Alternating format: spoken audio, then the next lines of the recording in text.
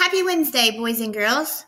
Okay, today we are going to look at another fraction lesson, and we're going to represent equivalent fractions with area and length models by explaining that a fraction with the same numerator and denominator equals one whole. We're going to do that first. And then we're going to express whole numbers as fractions and recognize fractions that are equivalent to whole numbers. So let's start with a fraction with the same numerator and denominator. So let's do halves. We have 2 halves. That looks like this. And we write it like, move this out of the way. We write it like this, 2 halves. 1 half plus 1 half is 2 halves. So when the numerator and denominator are the same, that's the same as one whole. Now with thirds, we would have 1/3, 2/3, 3/3. So 3/3 or 3 out of 3 equals a whole. If this were a candy bar and we cut it into 3 pieces, 3 equal pieces, each piece would be a third. And if you got 3/3, you would have 1/3, 2/3, 3/3, which is exactly the same amount as one whole.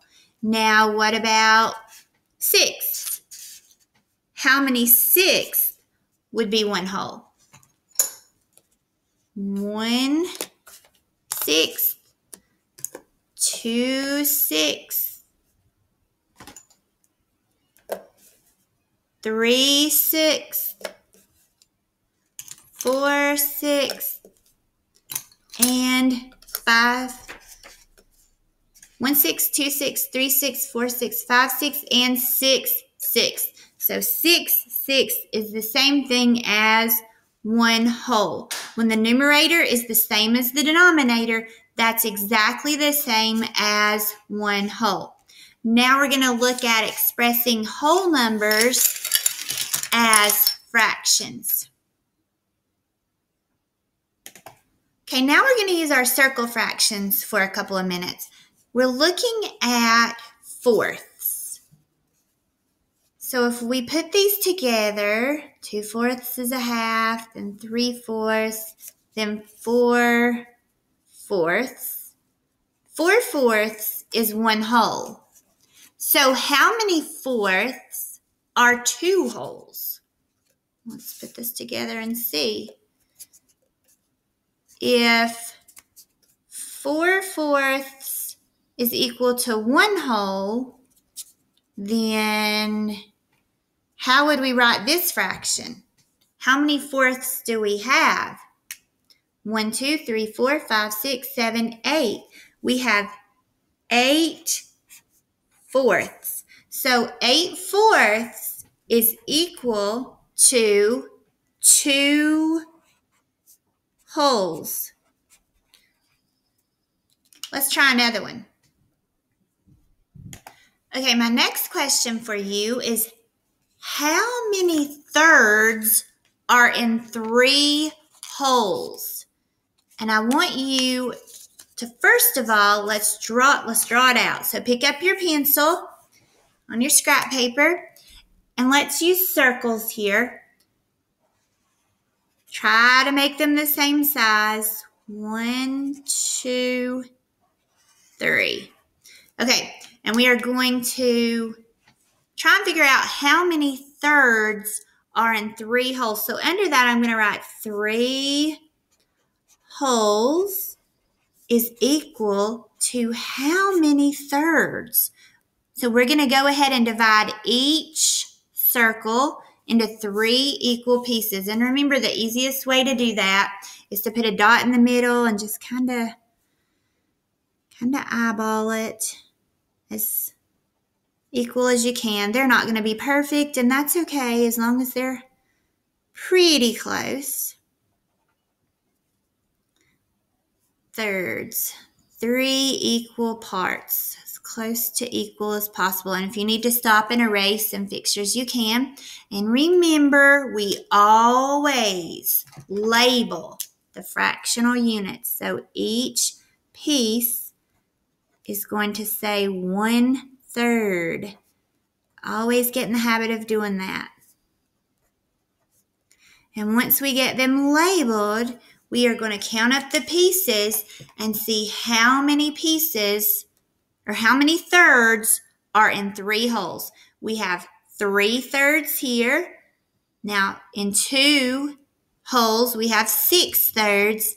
And then in 3 holes, we have 9 thirds. So 3, 6, 9. We can use our counting by 3 skills. So 9 thirds is the same thing as 3 holes. And now I'm going to show you that using our foam fractions.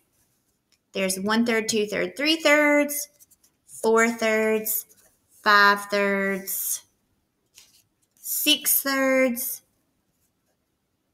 and 7/3, 8/3, 9/3. And you can clearly see that 9/3 is equal to 3 holes.